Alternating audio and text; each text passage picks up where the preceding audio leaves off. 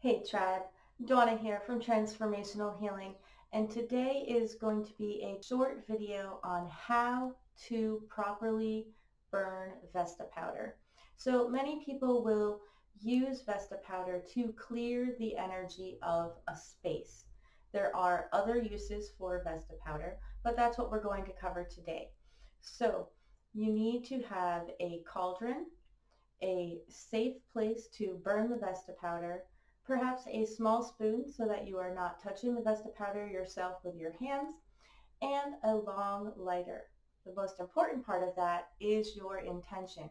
So if you need to go watch the intention video to properly phrase that, make sure you check that out over here. But let's get started on showing you how to properly use Vesta powder to clear out the energy of your space. So this is Vesta powder, and it's a very soft and fine powder, but as moisture gets to it, it can begin to dry out and actually get into large clumps. I actually smushed quite a few of these clumps because some of the humidity had gotten to my bag because I didn't have it in a jar, and I will be changing that shortly. But like I said, you need a cauldron,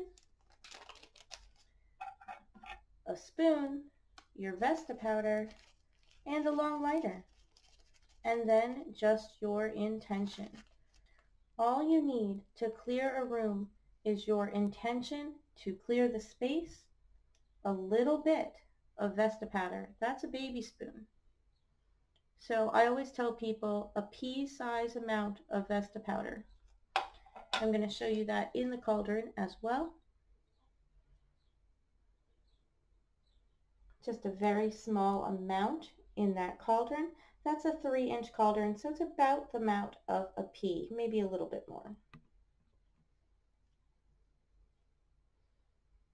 Be sure that your area is not flammable. Be sure that nothing in your area is flammable at all. Put your intention in your mind.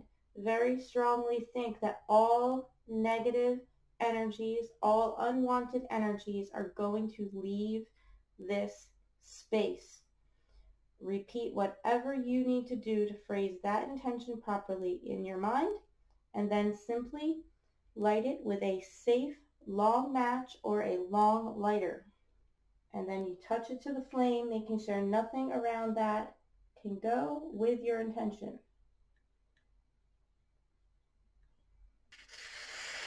There you go.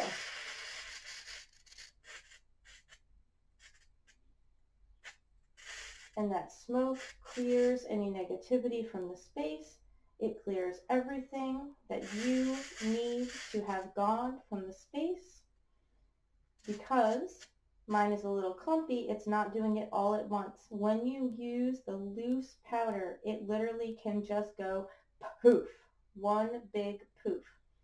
I'm also in a space that is very clear. You also want to make sure that, because it has saltpeter in it, that it has burned all the way across, or that nothing else is going to burn when you move it into a different space. So that was the short, simple, and sweet way to learn how to use Vesta powder. Just be sure that you're doing it in a fireproof environment.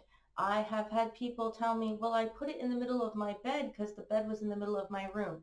No, I don't care if you have it on a huge tray and everything's fireproof. Do not put it on the middle of your bed. Do not put it, unless you have a very large space around it, do not put it on a rug. Keep it up on a table, keep it safe. Bring a small table and put a table in the middle of the room to clear the room. The intention is that when the Vesta powder is fresh, when it is powder, it literally just goes poof. And you saw all the fizzles, and it just kind of spreads throughout, clears the smoke, and clears the area. Well, now we have a clean room. So you're going to have to watch for my how to burn powdered incense video coming up in the next week or so to learn what you do after you've cleared the space, because now we have an empty space, so we need to fill it with our positive energy. So I've had many videos about how to cleanse and clear a space, and then also to fill it back up with love.